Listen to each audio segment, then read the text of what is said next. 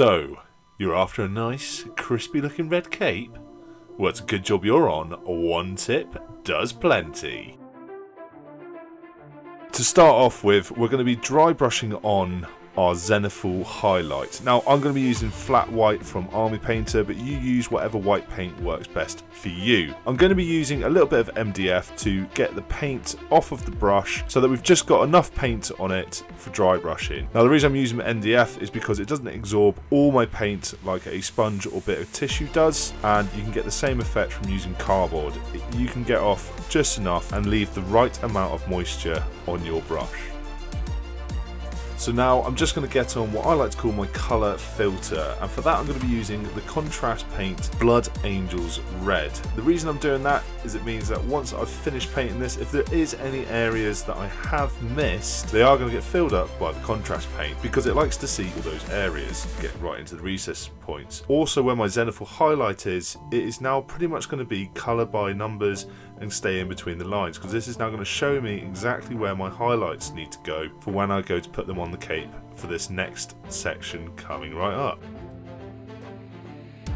Once we've allowed enough time for the contrast paint to dry, now we can come on with our proper base layer, and for that I'm going to be using Word Bearer Red. Yeah, you may have guessed it if you've watched this channel a few times before.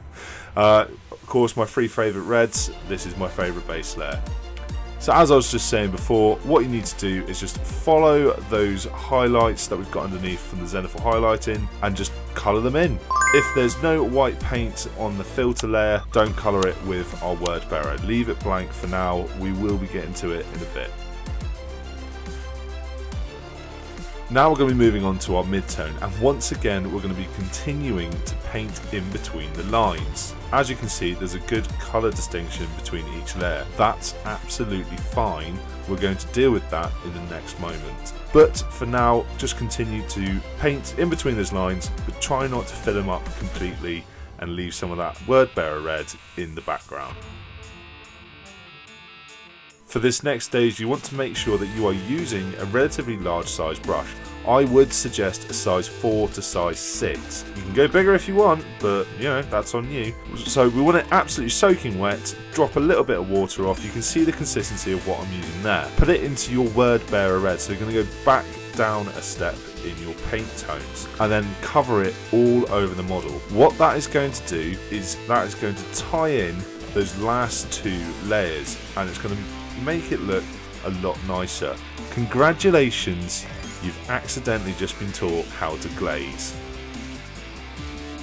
Now we're going to do a similar thing again, but you want to use a bit less water this time, and we're going to be using Mephiston Red, and we're going to be going over those top areas. So we're starting to add our final highlights. Congratulations, you've just done a little bit more glazing.